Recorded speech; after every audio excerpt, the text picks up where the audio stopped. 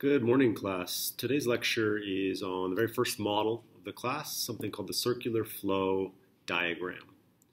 And so with this model, what we're trying to do is to see how resources end up being transmitted throughout a market economy. A couple of markets that we want to pay attention to, right? So we're talking about a market, it's involving people buying a good, people selling a good, right? And each of these parties are going to be acting in their own self-interest. Right, so likely when you're thinking about this process, you're probably thinking about yourself acting as a consumer, buying something from a business. We see that in the circular flow diagram, but we see another set of interactions as well. So let's take a look at what we have here on the board. The two main groups that interact with one another when dealing with market transactions are going to be firms, remember that's the word that we use for all businesses, and households, that's the word that we're going to use for everybody else out there.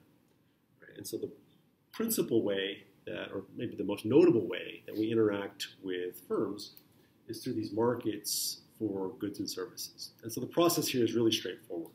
In the market for goods and services, what's occurring is that all of us as households are giving businesses money, so we pay them, and in exchange for paying businesses, they're going to give us stuff, right? All of the clothing and cars and food that we consume.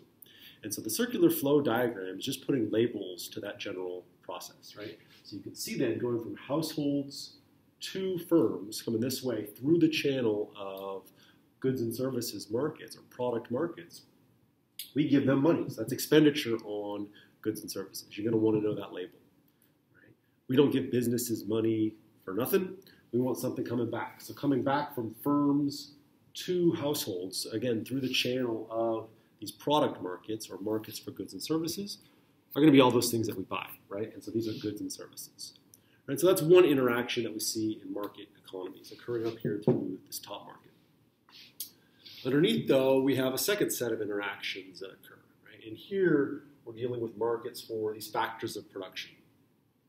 Other textbooks will call these factor markets or resource markets.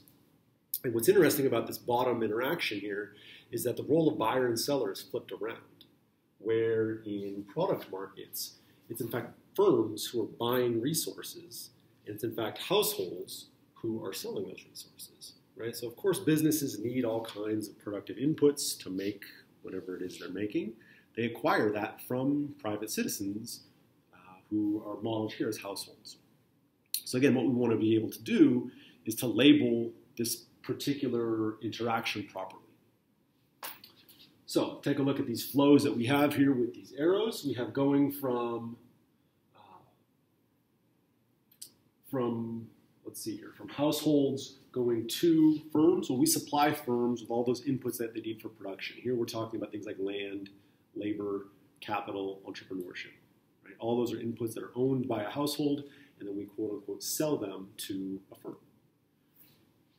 As we're selling these resources to firms, we're going to see compensation coming back, money coming from firms towards households through these factor markets, right? So this arrow right here is going to represent all the payment that households receive in exchange for those factors of production. So a really common test question that you'll likely encounter is going to be based on labeling these particular exchanges.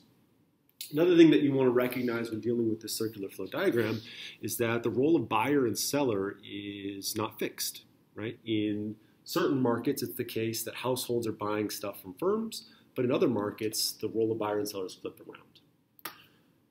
One last thing to note, you can see that I've set up the circular flow diagram in this case with firms on the left and households on the right, and product markets up top and resource markets down below. But it wouldn't be wrong to reconfigure that. Right? You could, if you wanted, put households over here and firms over here, or reconfigure it in any way, so long as you properly adjusted all of the arrows correspondingly so that you're measuring these flows in the correct way. There you have it, the circular flow diagram. Adios.